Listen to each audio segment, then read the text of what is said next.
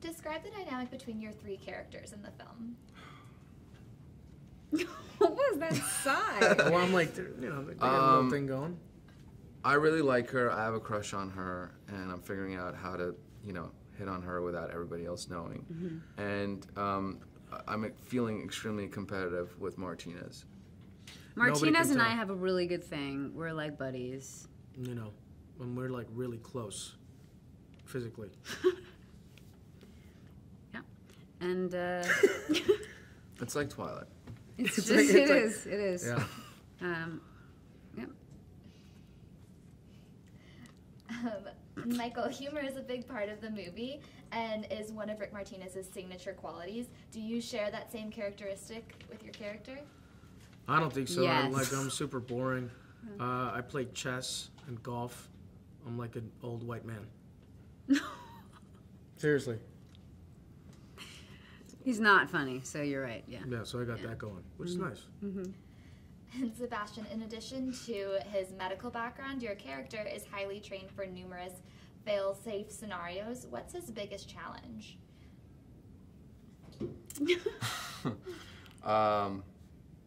Owning up to the responsibilities, multitasking, like you said. And how does he figure into the efforts to retrieve Mark Watney? Well, he's just sort of a Commander Lewis's mercy, so however she directs him. I mean, he's conducted a lot of spacewalks, and so he has background in that, and I think that's kind of where he comes in, is to sort of handle the situation outside of the ship, whereas these guys are more locked into the cockpit, and he's on the outside of the ship. And Kate, your character is probably the most reserved of the characters in the film. Do you think that this reflects a necessary balance to all of Rick Martinez's shenanigans? I wouldn't consider her reserved. I don't think of her as reserved. No. I think that the crew has a pretty playful energy amongst each other. She's pretty badass. Even Commander Lewis is also playful. I mean, she's obviously in charge and has to keep us all sort of in check. But there's a lightness, I think, to all of us. Is there anything that you three did to prepare for the role?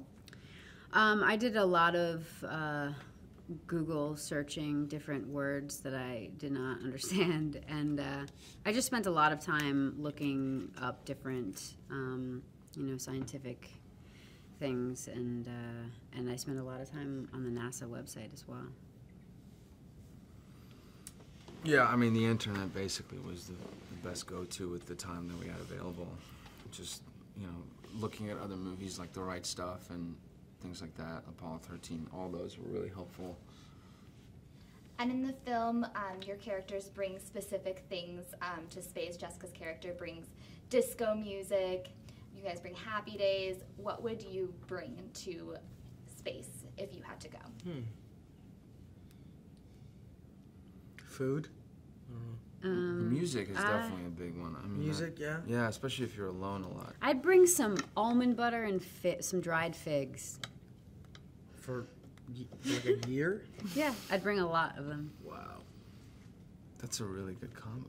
Yeah, no, it's delicious. You break a little dried fig open, you put a little spoonful of almond butter, and then Get a little bite. Nutritious and delicious. Kate would die first.